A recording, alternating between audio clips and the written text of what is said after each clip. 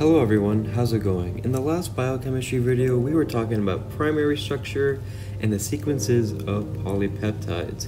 But in this video, we're going to dive a little bit deeper into talking about secondary, tertiary, and even quaternary structure. So we can finally talk about folding and our proteins. In order for us to talk about secondary structures, we're first going to talk about one property about polypeptides that kind of limits the possible secondary structures in which we can form. It's the very fact that certain bonds in the polypeptide chain cannot fully rotate 180 degrees. This is because the carbonyl carbon and the bond between the carbonyl carbon and the nitrogen cannot rotate.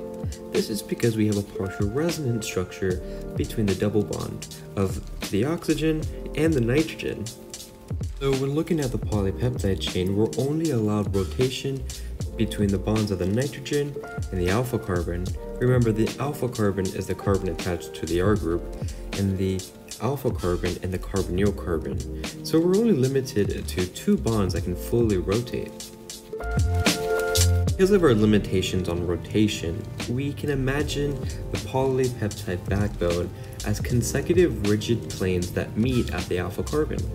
Because of this scenario, we form some dihedral angles. A dihedral angle is just the intersection at two planes, and there's two main ones that we focus on. We focus on phi and we focus on psi.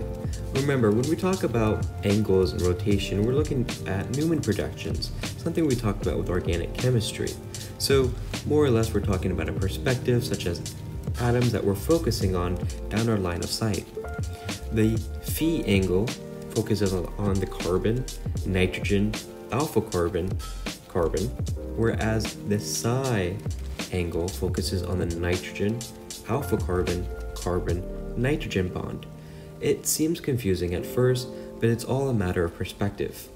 In theory, we would want to say that phi and phi would have all possible angles from negative 180 degrees to positive 180 degrees, full rotation, but that isn't the case. And that's because of steric hindrance of the R groups.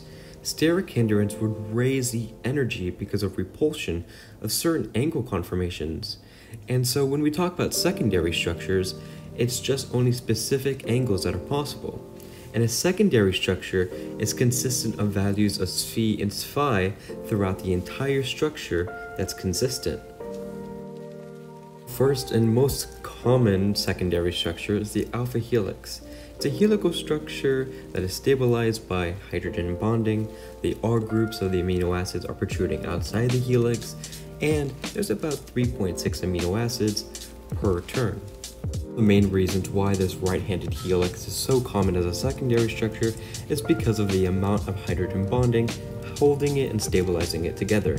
Each turn of the alpha helix is held together by 3 to 4 hydrogen bonds, and where 3 to 4 hydrogen bonds alone might be insignificant, as you add up each of the turns of the helix, we start getting more and more stable. There are some factors that can destabilize the helix, such as bulky residues being repeated too close to one another, and R groups that repel one another being too close. But for the most part, alpha helices are the most stable secondary structure. The second most common secondary structure is called beta sheets. And this is kind of just a zigzag orientation where the R groups are protruding in alternating fashions outside the orientation of the sheets. Now, because of the amino carboxyl orientation, there's two different ways we can look at beta sheets: anti-parallel and parallel. Anti-parallel meaning that every other zigzag orientation has alternating amino and carboxyl orientations, where parallel, the two adjacent chains have the same orientation. Now, in parallel beta sheets, there are less hydrogen bonding, so it's less stable. But in anti-parallel, there's more hydrogen bonding, hence we have a more stable secondary structure. There are some protein structures that are just consistent of repeated secondary structures. For example, alpha keratin, when we think about hair and nails, is just two right-handed alpha helices that are coiled and twisted together to form a really strong, packed left-handed helix, and this is what gives keratin its strength. The trend of having tightly wounded helices for strength is something that we see repeated with collagen, that's in connective tissues, tendons, and cartilage, for example. In this case, we have three left-handed helices that are tightly wounded against and with each other to form a really tight right-handed superhelix. Now, I know we kind of did a fast-forward jump with talking about fibrous proteins, but now I want to take a step back and talk about tertiary structure. I think it was a good idea to talk about fibrous proteins since they were just repeated secondary structures. When it comes to tertiary structures, it's the three-dimensional arrangement of the polypeptides in space. So this might have, different alpha helices and beta sheets. But since beta sheets and alpha helices cannot readily hydrogen bond with one another, they're going to form different layers in the proteins. Also, hydrophobic regions of our secondary structures and polypeptides are going to be within the structure, and hydrophilic regions are going to be outside the structure. This is going to help thermodynamically stabilize the structure. Now we're ready to talk about quaternary structure and one of the most vastly diverse protein types, globular proteins. Quaternary structures are different tertiary structures that might come together to help us make a functional protein. Now, the reason why globular proteins are so diverse is because they're influenced by the different shapes, folds, and orientations that the polypeptides take to create functional proteins, such as different motifs and domains.